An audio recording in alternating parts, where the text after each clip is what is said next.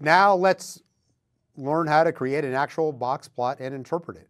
So let's go back to that draft lottery data. So in column A, we have the month, January through December, of course. And in column B, we have the number in which the date was picked. So January 1st was picked 305th. December 31st was picked 100th. December 30th was picked 3rd. So how can we summarize this data by month?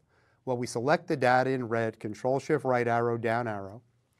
And then we go Insert, and then we'll get Box and Whisker Plot right here. And I'm just going to click on the Design tab and make this be black. I think it looks better. Okay, you can see things better. Now, there's a definite downward trend here in the end of the year. You can see October, November, December. You can see that the line here connecting the medians drops down. And so basically, that indicates that the months later in the year seem to have, on the average, lower draft numbers, which meant you were more likely to go to Vietnam and unfortunately die. Okay, and so basically, statisticians concluded there wasn't sort of adequate mixing of the capsules. That basically the ones that were put in last were more likely to be picked first.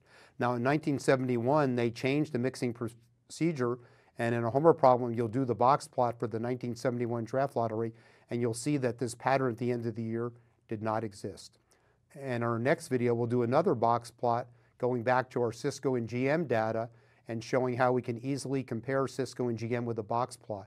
Probably much easier to do that than use the descriptive statistics or the histograms that we used earlier.